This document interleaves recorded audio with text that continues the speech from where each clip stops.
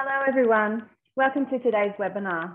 We're pleased to have Professor Tracy Smart joining our CEO Alex Gerrick in conversation to discuss growth and resilience through trauma. My name is Tracy Duncan, another Tracy, but on behalf of Fearless, thank you very much for joining us. While everyone is logging in and getting settled, and before I hand over to Alex to begin his introductions, just some general housekeeping and announcements. As always in our webinars, we welcome any questions you may have during today's presentation. Please comment in the Q&A section and we hope to make time to answer these at the end of the session. Please also know we'll be recording this webinar. We'll forward this YouTube link in the coming days to all registered attendees.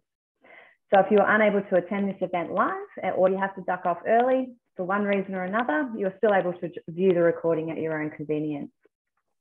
Please remember, you can always stay connected with Fearless also on our social media channels, including Facebook, Instagram, Twitter, and LinkedIn. It's on these channels we provide updates on our upcoming webinars and events. Okay, so I think we're ready to get started. So good afternoon, Alex. I'll hand over to you to do your intro.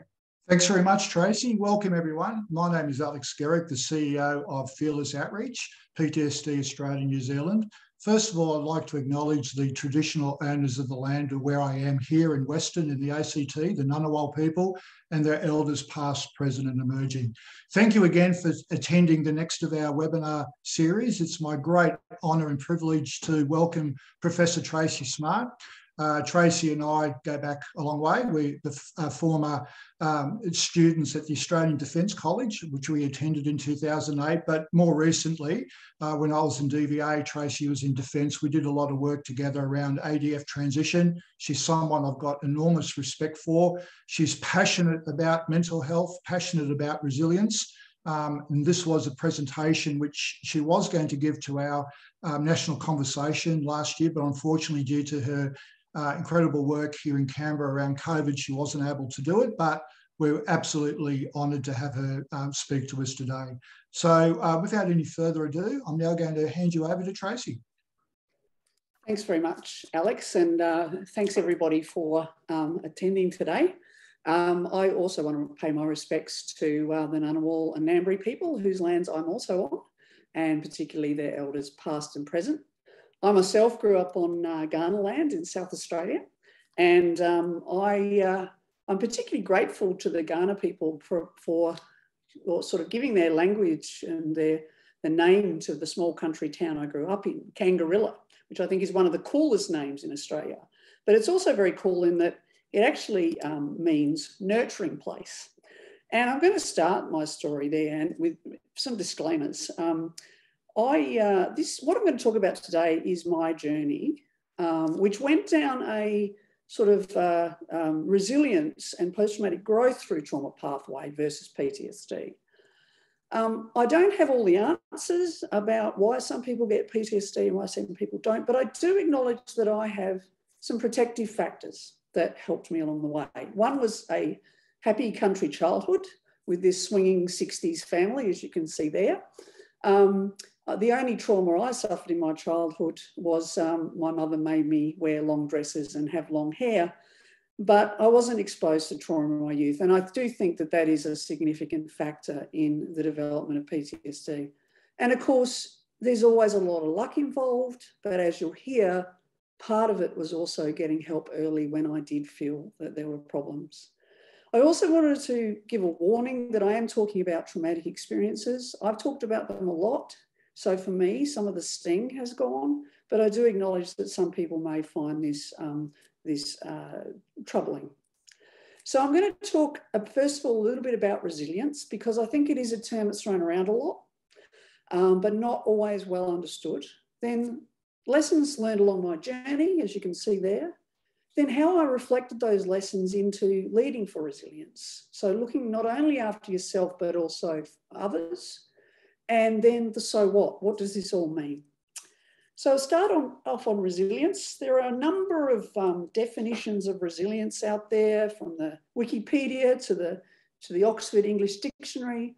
There's a military definition, as you can see there, from what was called the NATO Technical Cooperation Panel. But a lot of them are very complicated. And I think actually, the military definition also led to if this is a problem with, the psychological processes, well, let's develop something called Battle Smart to deal with these psychological processes and maybe increase resilience. But I think the easiest way to think of it is that it's the process of adapting well in the face of adversity, trauma, or significant sources of stress. I think it's as simple as that. And I think sometimes we overcomplicate it. But I also think that it has its limitations. It's a very trendy term, if you like, now. It's bandied about a lot, but it's often misunderstood. For some people, it's seen as a cure-all. In other words, well, we just have to get our people resilient and then they won't have any mental health problems.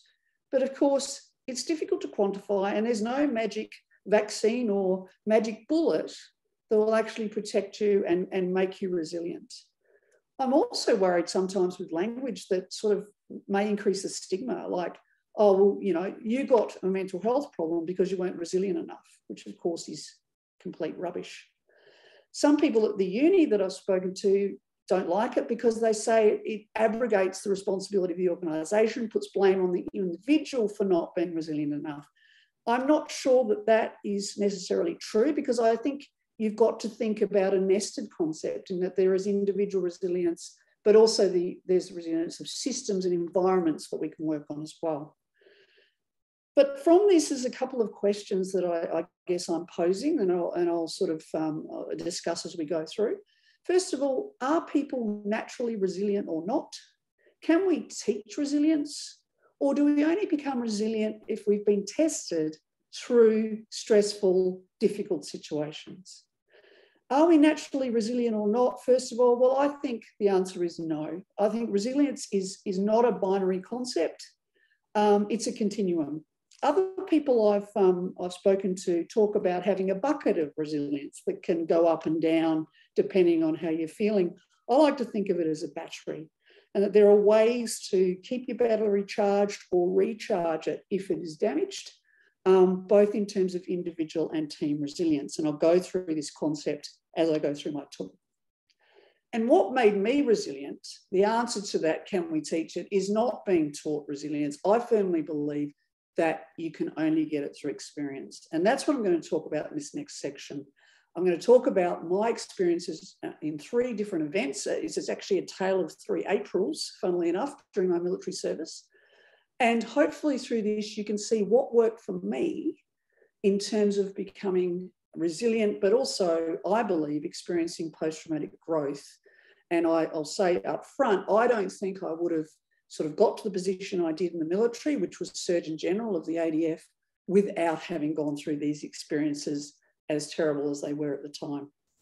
So first of all, Rwanda. I was a peacekeeper in Rwanda in 1995. As people probably know on this webinar, it was a very, very difficult deployment. I fortunately wasn't down at Kabayo when the massacre occurred that many of you would have read about. I was down there a couple of weeks later. But even then, it was a difficult situation, as you can see. A doctor carrying a rifle, wearing a helmet and sort of, personal protection is not a normal occurrence. There were rumours of snipers down at the camp. I'm standing in front there of a mass grave. And of course, there was danger to self. There was sort of moral and ethical concerns, at every step in this place.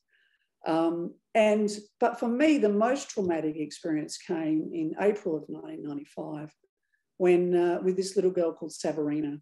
Savarina was a 2-year-old girl. She was an orphan, and she came to us from the Mother Teresa orphanage that we helped support.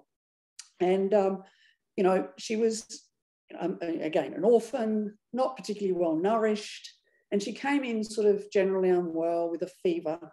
And we eventually diagnosed that she probably had measles encephalitis because, of course, vaccination against measles wasn't particularly strong in the country at the time. Now, this little girl, she was in a coma within a few hours, and we had to make the very difficult decision about whether we continue to treat her or not. As you could see in Rwanda, we were prepared to treat the adult population. You can see the oxygen mask there is actually an adult size oxygen mask.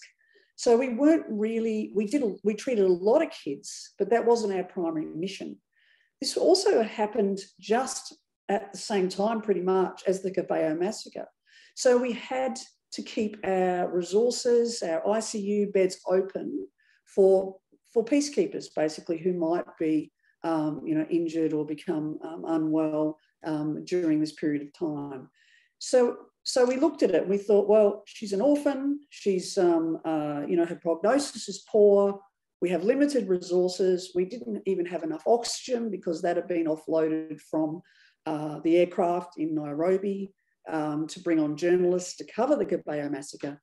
So I had to make the difficult decision that unfortunately we wouldn't be able to help Savarina. Even if we put all the resources into her, she would probably still have brain damage, and the system in place in country wouldn't have been able to look after her. So I was the one who had to make that decision. It was a decision made on logical grounds, which I think was the appropriate decision, but a very difficult decision at the same time. And of course, our nursing staff and our medics were all very upset by this. I spent a lot of time sort of working through with them about why we were doing it, and really focusing them on how we could give her a dignified death and treat her with respect. But we couldn't actually save her, unfortunately. Now, this was a very difficult time for me as well. I thought, by the time I'd counselled everybody else, counselling would come from the nuns who ran the orphanage that she came from, because they were always very wonderful and had the best things to say and, just knew the right things to say to make you feel better. Unfortunately, though, the nuns came up the corridor and I sort of went to them and they said, "How is Savarina?" And I said, "Unfortunately, sister, we had, we couldn't save her." And instead of counselling me and saying something like it's God's will, the nuns burst into tears. So unfortunately, then I had to counsel the nuns, which wasn't what I expected. So it was a very difficult day in a very difficult deployment. Now, a lot of people who were my colleagues in Rwanda and who were on the first contingent there developed PTSD from something like this or from the various other stressors that were in place. PTSD or, in fact, possibly moral injury, and that's another sort of presentation for another day. So I wondered for many years, why didn't I? I certainly had problems when I got back. I certainly took me a while to get back to sort of normal functioning, but I then went back to my normal sort of levels of operation. And I think really when I reflect back, there were a couple of things in particular, lessons that I learned that helped me. The first one was having a healthy mindset, healthy mind and body probably. But for me, a lot of this came from really finding a sense of purpose in the work we were doing.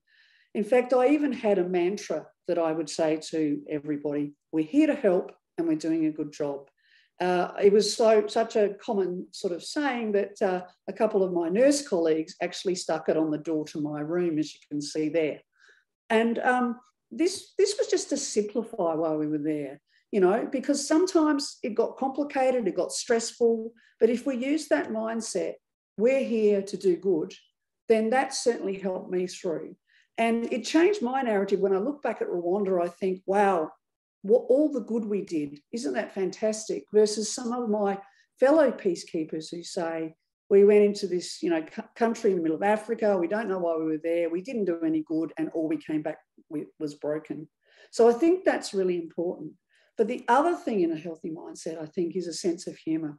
And my T-shirt here demonstrates that. That's a T-shirt we got made up for the doctors. Obviously, we're working with NGOs such as Médecins Sans Frontières, but this one says Médecins Sans l'idée, which in probably very broken French says doctors without a clue. We were seeing so many different tropical diseases and everything else that it really challenged our medical knowledge. So having a sense of humour, even in the darkest times, I think was very helpful as well to maintain that equilibrium. The second lesson I learned from there accidentally was, as what I would say as a doctor, is letting the pus out. And what I mean by that is about talking about what you've been through and allowing yourself, therefore, to process it. And the first opportunity I got to do this, in fact, was within a couple of weeks of getting back to work, I had the CO of 77 Squadron, the Hornet Squadron, ring me up and saying, Tracy, we want you to come along as a squadron doc on our deployment to Butterworth, and we want you to tell your story. I want you to tell your story to the fighter pilots. And he introduced me over there in Cameron Highlands in Malaysia, where we'd gone on a bit of a weekend retreat. He introduced me by saying, you know, you guys think you're the sharp end of the Air Force. Well, you're going to hear from the doc who has actually been to the sharp end. She's been on peacekeeping operations in Africa. She's going to tell you the story. Now, I told my story for the first time in that environment. It was a little raw. It was a little gory. I actually had some of the big, tough fighter pilots leave the room because it was perhaps a little over the top. But it was so important for me to start telling that story and to get the validation that what I'd been through and what we'd all been through was really, really, you know, tough, and we'd done a good job to get through it. That was the first of many times I told my story. I then started telling it to all the new doctors and nurses who came into the Air Force every year. For the first few years that I did that, I felt absolutely drained at the end, like it knocked me out for the rest of the day. But the more I went through it, the more it helped process what was going on.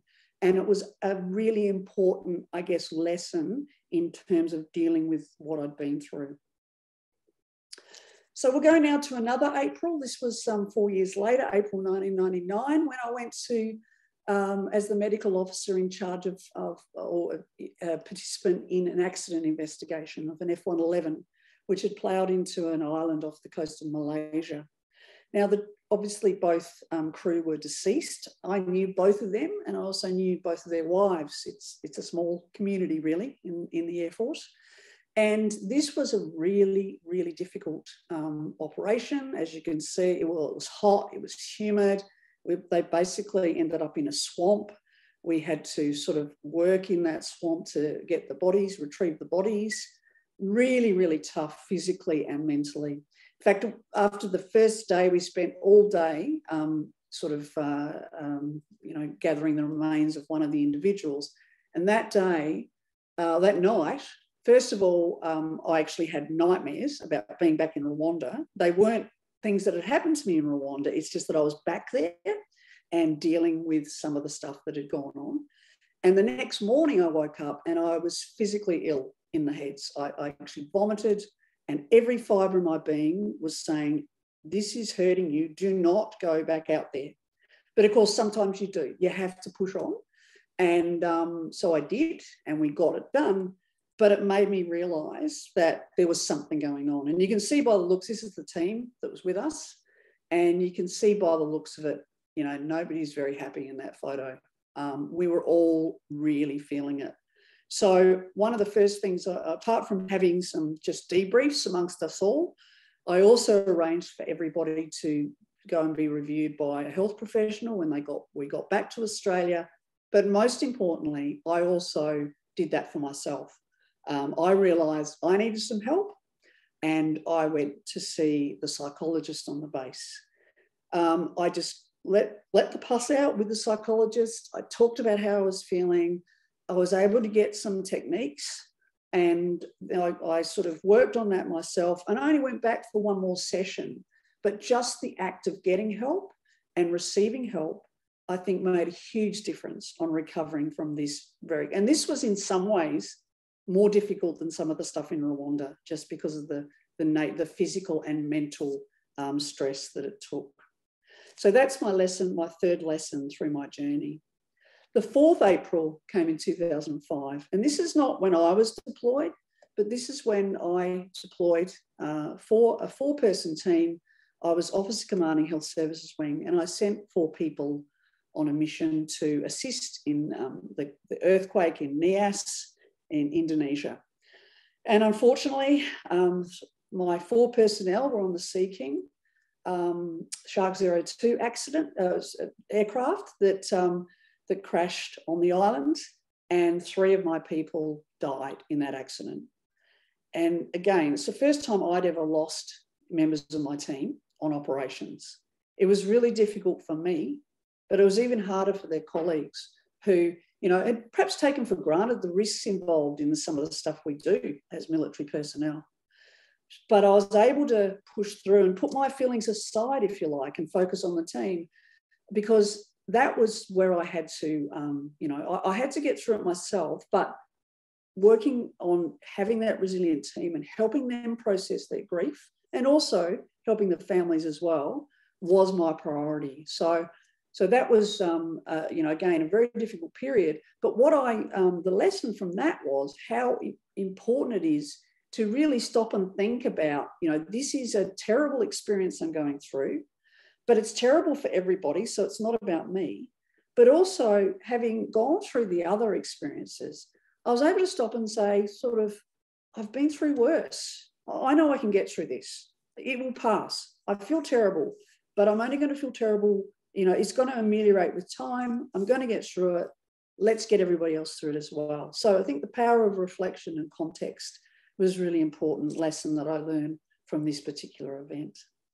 So I think these things all together sort of meant that I got past those experiences, but not only got past them and developed resilience, but I also actually grew from the experience. And this is, now starting to be documented as post-traumatic growth. And post-traumatic growth can even, as we know, come from people who've got PTSD as well. It's the experiences and what you gain from that. And this can actually lead you to a higher level of functioning. And I think this has been a really important part of my journey.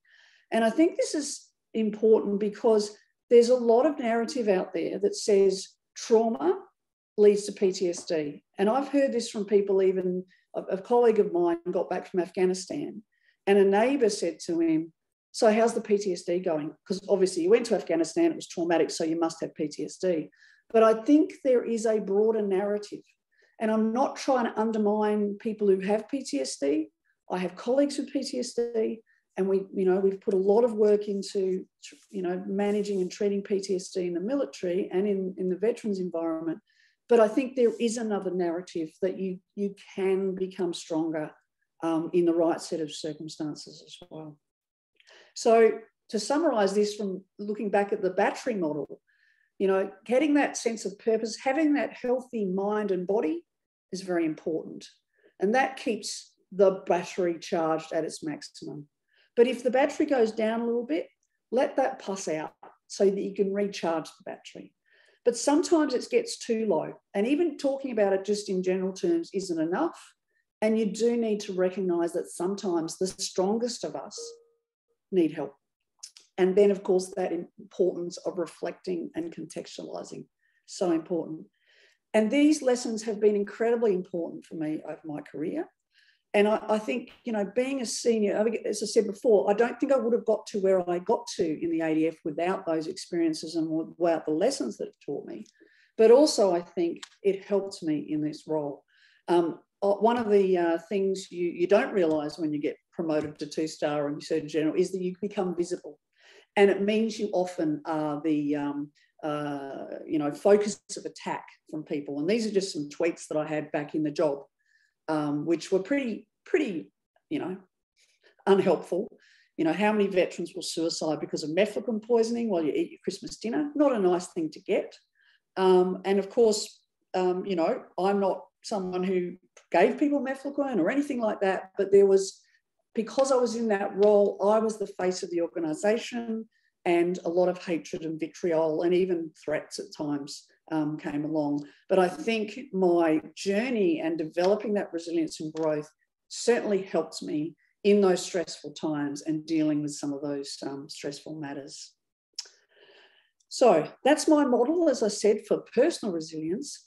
And I think you can also apply this for developing a resilient environment that is conducive to resilience. So you can lead a resilient team. And I think if you sort of take those concepts and apply them, this is what it looks like. First of all, healthy mind and body is about setting healthy conditions. It's about producing a healthy culture where people are, they have a sense of purpose, they're doing their job. Letting the pus out, that's about talking about your experiences. And I'll go through these one by one very quickly. I think then it's about getting help. It's about role modelling resistance. And then it's also about reflecting, but also giving people, encouraging people to to actually actively think about what's going on in their life and being able to switch off and recharge. So just quickly going through this, setting healthy conditions. It doesn't mean making sure you've got, your policy in place, your HR processes. That's really important, but it's about setting the culture. And as I think Peter Drucker said, culture eats strategy for breakfast. The most important thing about being a leader is making sure you've got that healthy culture. And fun and humour should be, I think, a part of that culture. But it's also that sense of purpose again. And sometimes that can get really confusing if you're in a big military organisation. And just a quick example of, how I created a sense of purpose in my role as Surgeon General and Commander Joint Health. And I guess I used the concept of what is our burning platform? What's the thing, that we can unite behind to actually produce this healthy culture? And I decided that this burning platform for us at that time in Joint Health Command was that we had lost some of the trust in the organisation because we'd gone from 3 single services having their own health services to a joint health service. There had been some loss of trust. So what we did was to create this sort of sense of purpose. We simplified our mission and vision statements. And our vision statement was not to be the world's best military health service, but to be trusted. And we were able to get people to rally behind that. We also produced a set of values that we needed to show that would demonstrate our culture. And then we did an exercise with all the 58 or 9 health centres around Australia to then say, well, what do those values look like in the behaviours that we put in place? And we were able to use this exercise in creating this burning platform to create this sense of purpose, to develop a healthy culture to support our people, and also produced a coin that people would be given when they demonstrated those values as well. So that's the first part. Then the second part, letting the pus out, talking about your experiences. This is about telling your worries, as I am today, but also empowering others to tell theirs, because humans do relate to stories, to real life stories. And I think this is really important in the learning experience. Normalise having open discussions about difficult things, but also, through this as a leader, you can show your authenticity, and that includes sometimes your passion, and even sometimes your vulnerability. And a good example of vulnerability for me came when I was doing the eulogy for the doctor who died in the Sea King accident. And I, at one stage in that, even though I was being strong and trying to get everybody through it, I actually broke down a little bit, just a bit of a catch in my voice. I showed emotion, and I was really annoyed at myself because, that's not what strong leaders do. But of course it is, because my people saw that, related to that, and thought, oh my God, the boss does care. This is hard for the boss. And it gave them permission to also accept that this is a really terrible thing that had happened. So I think telling your stories helps others to tell their stories, and also helps others to understand that, they are, that they can get lessons out of it by hearing what you've been through. The third is role modelling resilience. Now, part of this is keeping going when times are tough, because sometimes you just got to, but it's also about asking for help. Now, we've done a lot of work on mental health literacy and reducing stigma. We all know that mental health issue doesn't mean you're soft, it means you're human, but I would say it's actually a sign of a strength. Asking for help is a sign of strength and resilience. So it's the exact opposite of what the traditional narrative should be.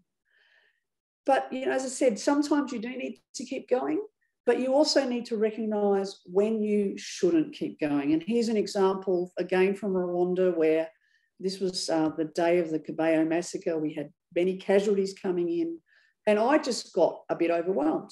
And I realised I wasn't able to do my job properly because my battery was too low. So I took some time out, only 10 minutes, to sit down, just, reset my mind, and then go back. And I think that's important to understand. Sometimes you need to get going, but it actually damages you and potentially others if you don't realise that you have limitations and you need to recharge that battery. But of course, you know, putting up your hand, you know, showing you're vulnerable, doing this is really difficult to do. It is a stigma in our society. It's seen as a sign of weakness, or, you know, it causes people to think their reputation will be damaged, their job prospects will be damaged.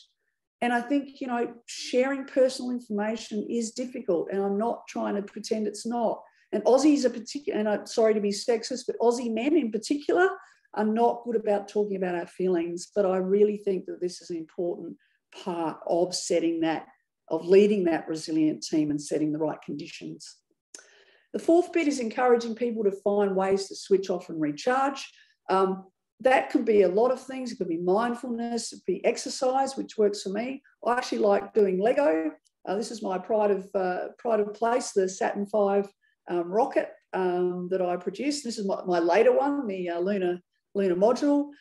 It's just about giving your people permission that they shouldn't, well, actually telling them they shouldn't be working all the time. You need time to recharge, to think about what's going on, to do something that's entirely not about your job. And I think that's really important in again, establishing that healthy culture.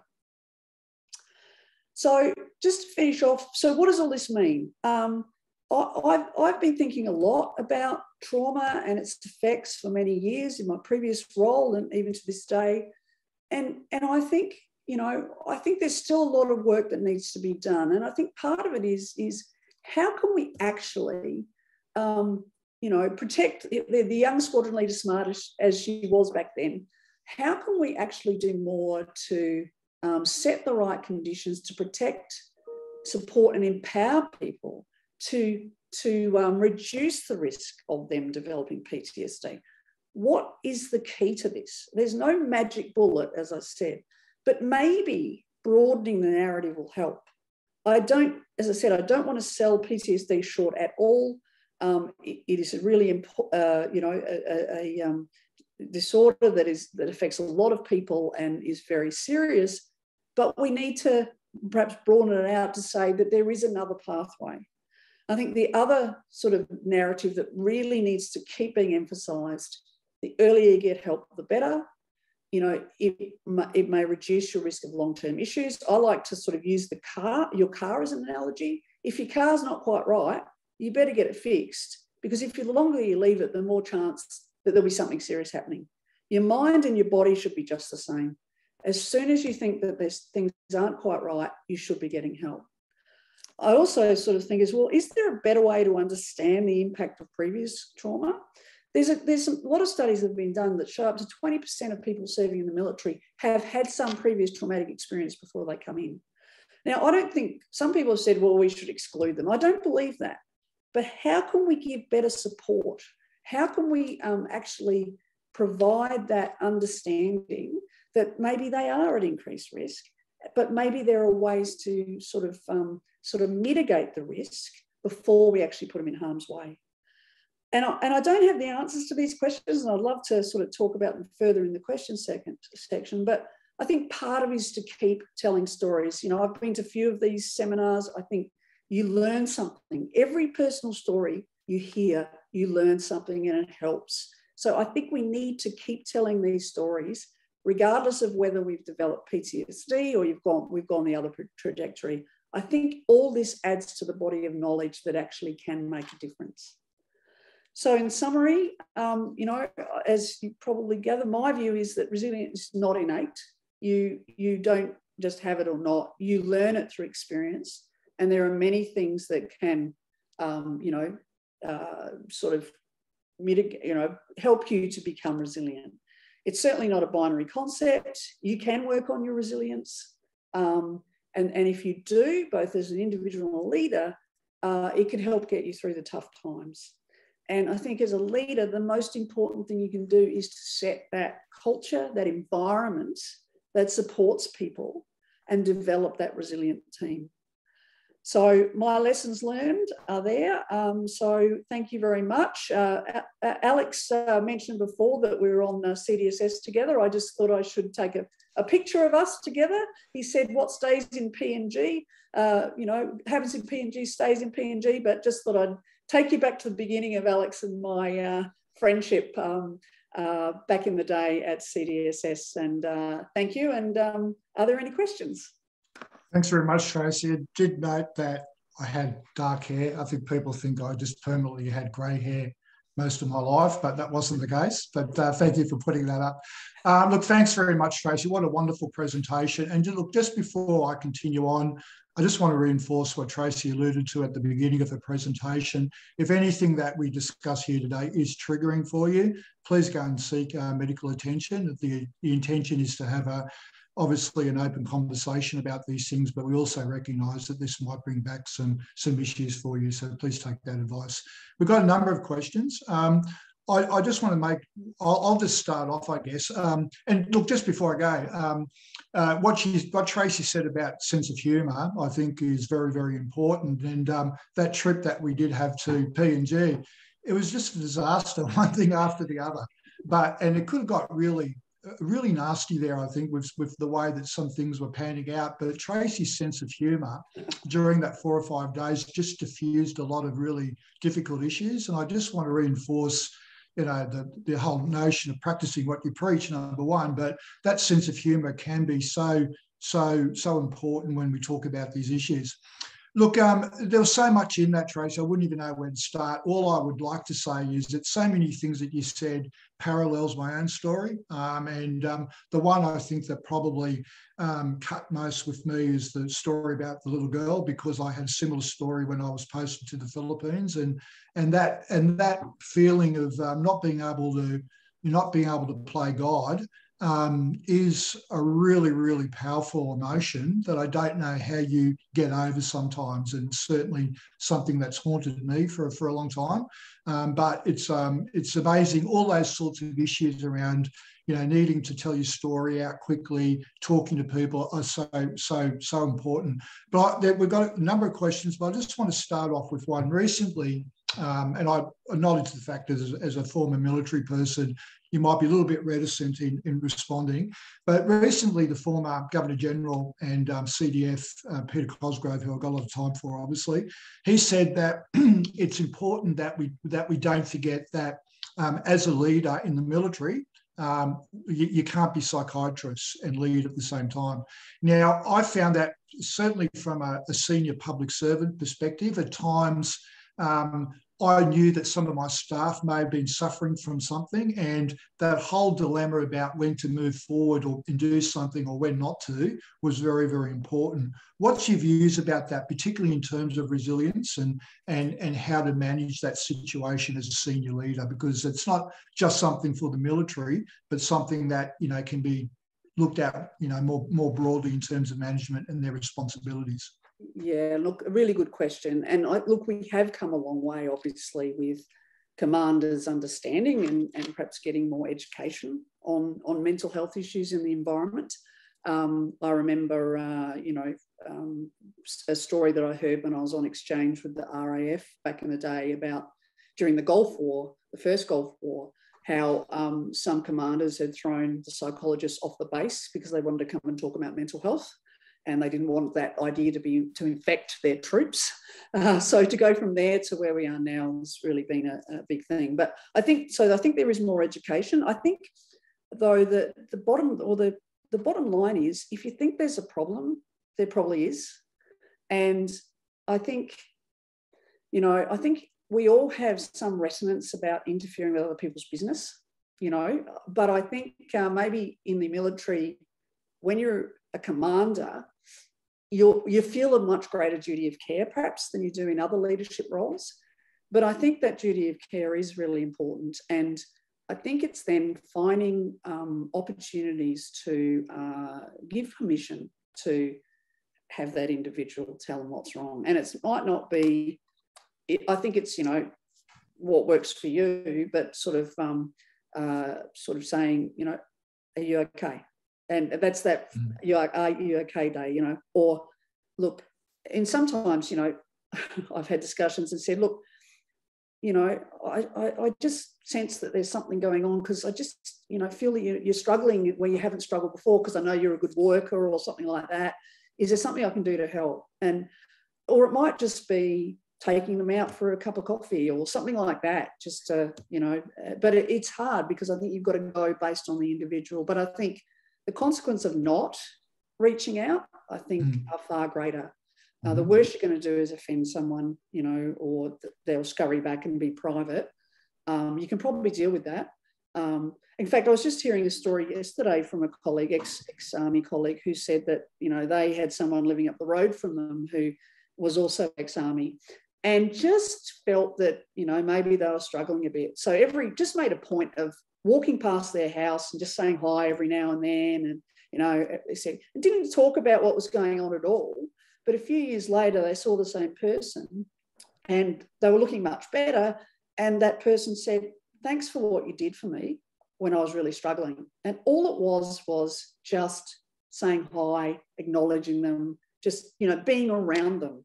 Little things can sometimes make a big difference, I guess, is the talk. That's there. right. Yeah, and just on that, don't try to be a psychiatrist, but know how to have the conversation and then know the avenues available to get the support. Yeah, I agree with that 100%. And just on that same theme, we had a question here from an anonymous attendee who said, what tools do you suggest when you have a leader that uses your vulnerabilities as a negative, not a positive? For example, that they gave a colleague reached out and asked for help from their boss, only to be told to start preparing for another career, which I think is obviously not the suggested format of doing things. Yeah, look, I think it's really difficult because, again, I'm trying not to be sexist here, but, there are a lot of people, and particularly males, and being a female, showing your vulnerability is big, obviously a dual-edged sword. And yet there are some great examples of leaders like Jacinda Ardern who show they're vulnerable, and it's really successful because it shows they're a person, and people can relate to that. But a lot of maybe baby boomer generation men who basically still run the world, they weren't brought up like that at all. They weren't brought up to deal well with powerful women. And I'm sorry if I'm being sexist here, but, that's my experience. I've had senior leaders say to me, a senior leader still in defence say to me once, Tracy, you shouldn't, we were preparing to go before a, parliamentary inquiry. And he said, oh, don't be so emotional, Tracy. And it's like, if I was a bloke, would you have said that? I'm passionate. I'm showing that. But anyway, what's the matter with me showing that I'm emotional about this issue? This is an important issue. It was related to mental health, etc. So I think it is different. We're in this sort of tipping point, I think, that the world is changing, but some people haven't caught up with it. So what do you do about that? I think it depends on your circumstances, but obviously that is not what should happen. And maybe if the boss has that attitude, maybe, looking for another opportunity might be in your best interest. There's no good staying on board and being damaged and, because you're not going to thank yourself. Your future self is not going to thank you if you keep staying in a situation when it's damaging you, I think. So, no easy solution. Yeah, great answer. Thanks, Tracy. And look, what you said, I've seen those examples myself, so I know exactly what you're saying.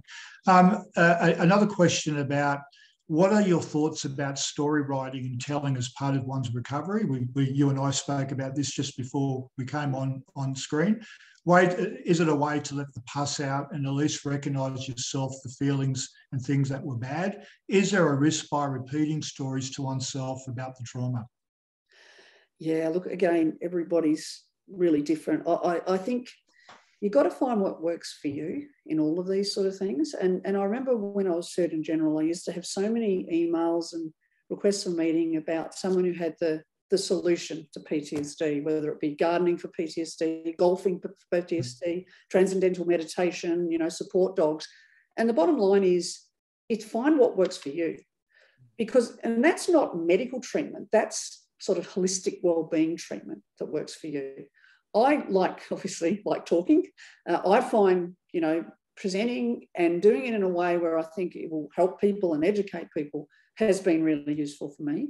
But other people, writing and in fact, Alex and I were talking about just before, in Rwanda, I kept a diary every day and wrote what I was thinking. You know, I'm looking at getting it published, but I realised I have to edit it because I do name names sometimes about people who are causing me concern over there. So I think it's whatever works. I think there is a, you know, if you are worried that it's going to be triggering, then you probably need to do that with help, with help from a, you know, health professional of some description, to make sure you've got the support around you. My personal experience has been in, you know, talking about the stuff, and is that it loses its power. You were talking about being haunted by the girl in the Philippines before, Alex, but, you know, I still remember that little girl's name, and I still remember the date it happened, and she'll always be part of my life, and the feelings I had will always be part of me. But I want to acknowledge her, because to not acknowledge her and not acknowledge experience is disrespectful to her. Yeah. But the more I've talked about it, the more that sting has gone away, so that I can just look at it as a moment that happened, you know, not second guess myself. Did I do the right thing? In the circumstance at the time, I'm pretty sure it was the right thing to do. It probably alleviated more suffering for her. But I think it, again, depends on the individual. But yeah, you have to be careful sometimes, I agree. Yeah, and just quickly to the person who asked the question, from my experience, I released a book this year about my own experiences. And I've done a lot of talks and book club meetings and stuff talking about my book. There does come a point where you go, well, you know, how much more can I talk about this? But I think it's really looking at the big picture and about, you know, how powerful your story is and what it's doing to help people. And at the same time, making sure that, you know, that you're well connected to yourself. And if there is an issue, as Tracy said, you know, make sure that you access that support as soon as you can. But I found it a brilliant way overall of getting all the stuff, all the trash out, or all the pus.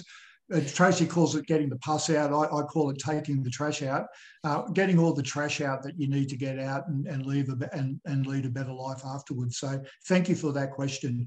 The next question comes from Greg, who asks, were you able to provide space or groups where people were encouraged to tell their stories at work? If so, how did this work out?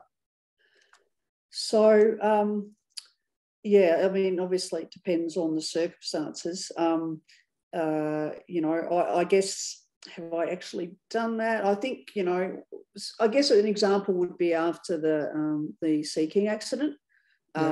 Definitely went on the front foot about, you know, I actually wrote an email on the day after it happened. And I also rang all the parents of the people who died too, which was really hard to do. Mind you, Angus Houston, who was Chief of Air Force, had got in before me, ringing the parents. He was amazing when it came to one-on-one interaction. But I went out to everybody and said, this is terrible. This has not happened. We haven't lost people in this, you know. And so kind of gave permission from the get-go to say, this is terrible. But also they were doing, and I said this to the mother of the doctor as well, they were doing what they wanted to do, what they joined the Air Force to do when they died. So it's not the noble death thing you hear about in war, but, you know, they chose to put some risk, you know, operate with some risk to help other people. And we need to acknowledge their memory, and we need to, you know, understand that, you know, we need to keep on going. We need to keep on doing what we're doing to honour their memory, if you like. So it was more about the permission to sort of think about that, because there were some people saying, I don't want to ever do aeronautical evacuation in a helicopter again. Yeah. But, you know, so we needed to address it up front, that, you know, acknowledge that this happens, because it was a rude shock. You know, we all like to pretend there was no risk around, but this was actually, I guess all of us sort of could see the link to our own mortality, if you like. The other thing we did was actually created an award, which is still going today, named after the three individuals who died. That is the Air Force health person who sort of exemplifies the spirit of,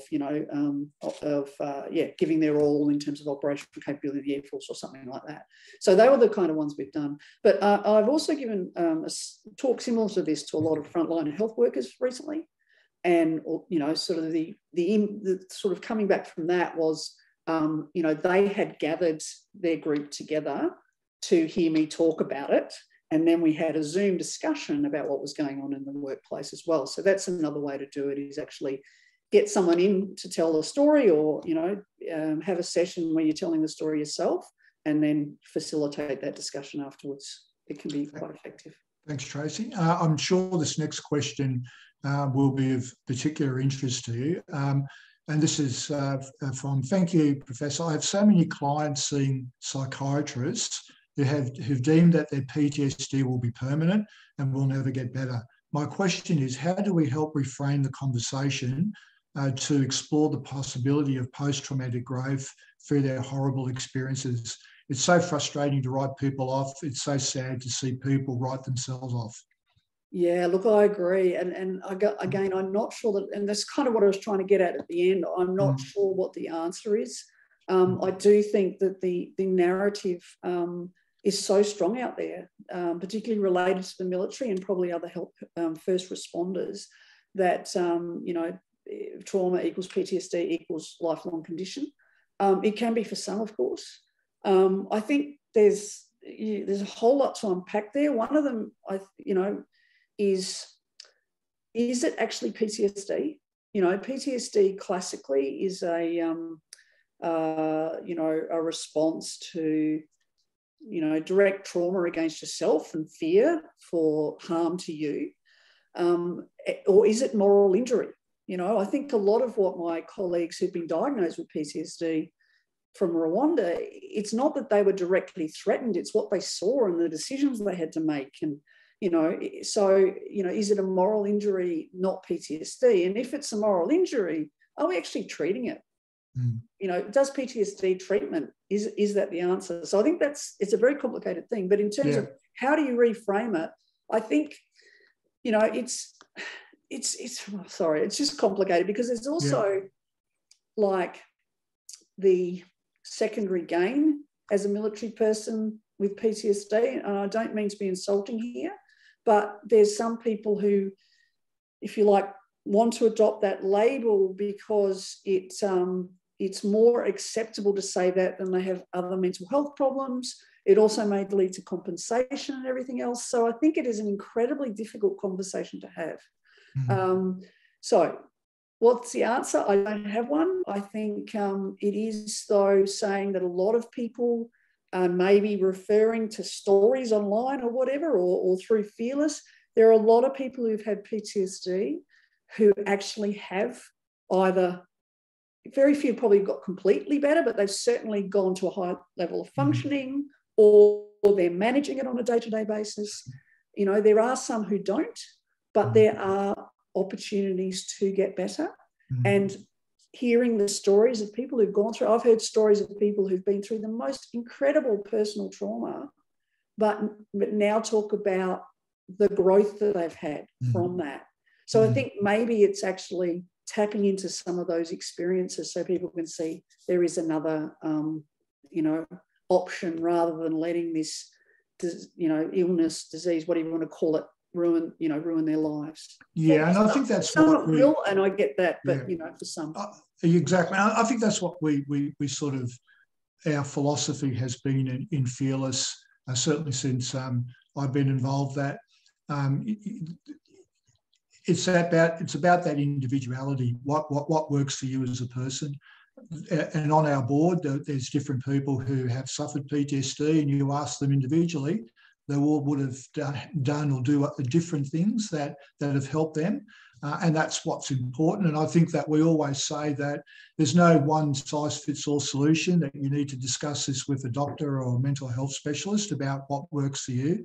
And that's really, I think that's really important. But what we do stress is that, that issue around telling a story and how powerful that can be, and, not not, I think we've, as you said before, we've progressed quite a bit from the days when we admit that we have a problem and the repercussions that can have for us. So I think that's really important.